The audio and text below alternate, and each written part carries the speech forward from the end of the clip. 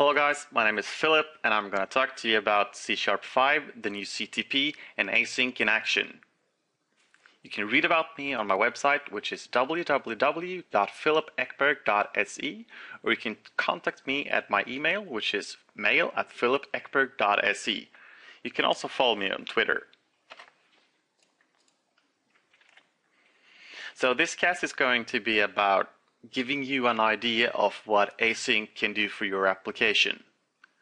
I'm going to introduce you to the syntax, and I'm going to give you some hints and resources that you can use if you want to know more about what happens behind the scenes and what the compiler generates for you. After this, I'm going to give you a demonstration of how you can create a responsive application using the new async features. So mainly async can give you a responsive UI. We've been able to do this before using threads and background workers, but that code is not maintainable in the long term. It makes a lot of noise in our applications. We want to create as much functionality as possible. This is where async comes into the game. It's easier to grasp, it's easier for developers to create maintainable code and less noise in your applications. Because what async does is that it really wraps some things up. It's going to generate a lot of code that you had to write before to create the same behavior. We'll get into more of that later. So there are two new keywords that you need to be aware of when using the new async features. These keywords are await and async. Basically, the async keyword is what you declare your method as. You declare a method as asynchronous, and you say that this method has the possibility to run something or being run in the background.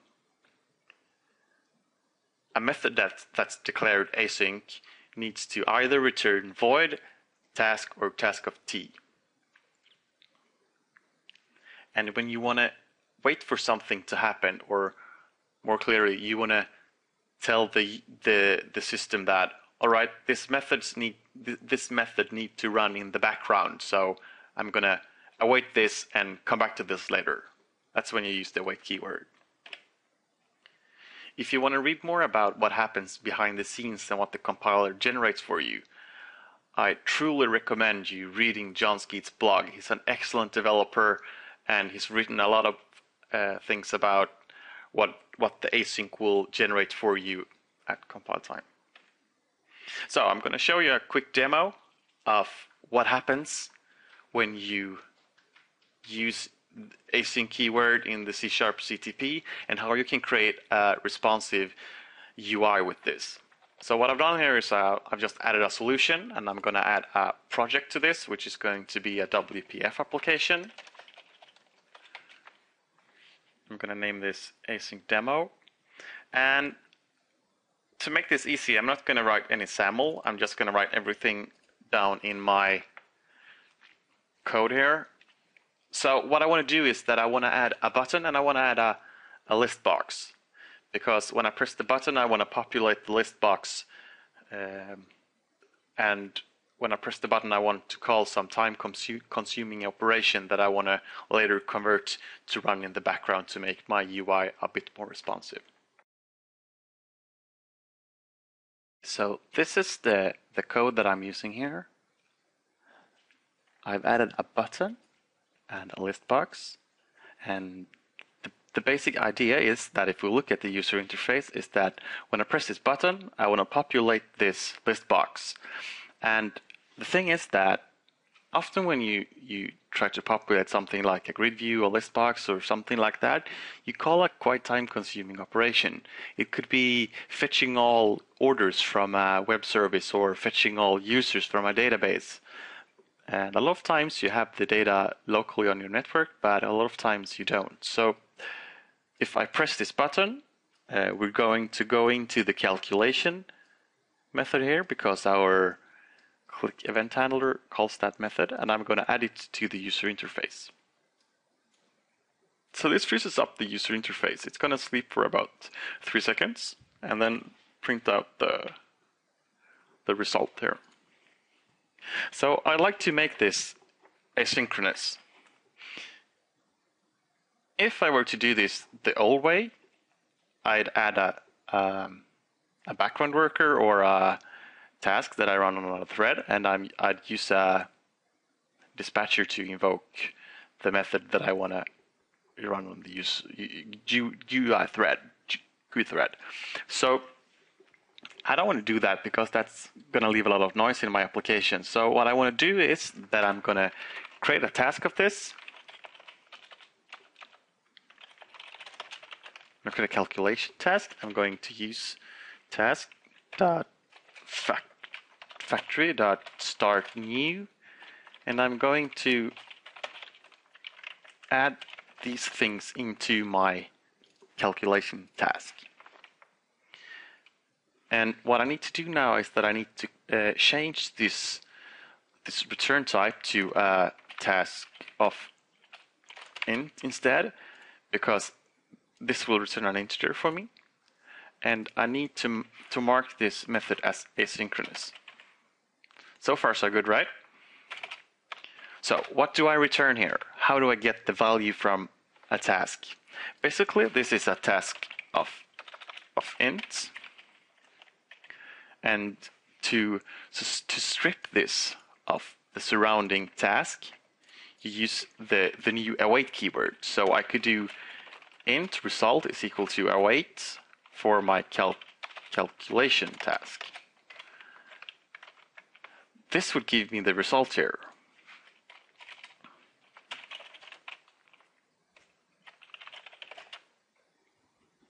Notice that I return my result here as an integer, but it takes a task of integer. That's because we need to notify this application that something is running in the background. So if I were to run this application,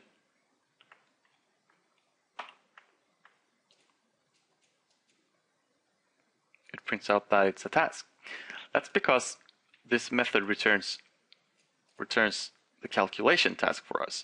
It returns what we are currently doing, because we don't have the value when we're returning. Here's why you need to go to John Skeet's blog and read more about what happens at compile time. The await keyword will create something that's called a continuation. So everything after here will be a continuation. And nothing below this part will be run before this task is completed. So what I need to do here is to do the same thing really that I did up here. I need to mark my method as asynchronous. I'm gonna move this out here to make it a bit more clean.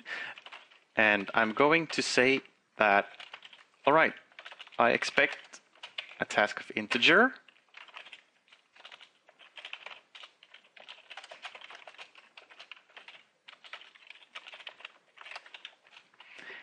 And what I'll do here to get the result is that I'm going to do int data is equal to await for my calculation task. And then I'm going to add this to my user interface. So what happens here, if you remember that I just said that all things that happens after this is a continuation. Everything after wait is a continuation and will run after the task is completed. So what happens here is that we fire off a task. We say, all right, I'm going to wait for this task. We return a task and say, all right, we have a task here. I'll wait for it and come back here when this task has finished processing my data. So if I run this application now, it's responsive, and there's the 10. To see a little bit more about what really happens here, so I'm going to add a couple of more add data to UI.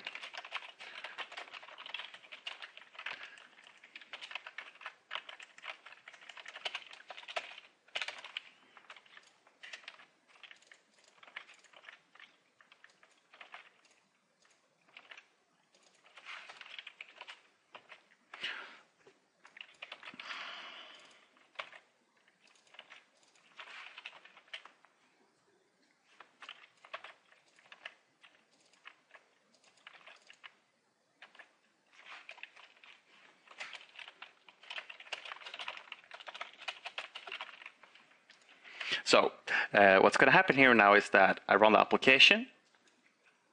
I suspect that if we just analyze the code before running this, we come to get data. It's going to add get my data. It's going to calculate, write out calculate star. It's going to write out calculate await. It's going to go back up here, write out calculate start. And after that, it's going to write out calculate end. And then it's going to come back up here and write get my data end. So get my data.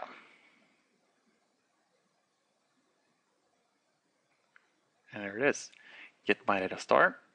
Calculate start. It's awaiting for my calculation task.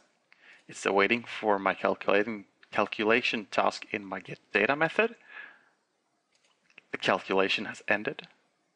We print out the results. And get my data method is finished. So what we did here was that we got a responsive UI and we did it in minimal code.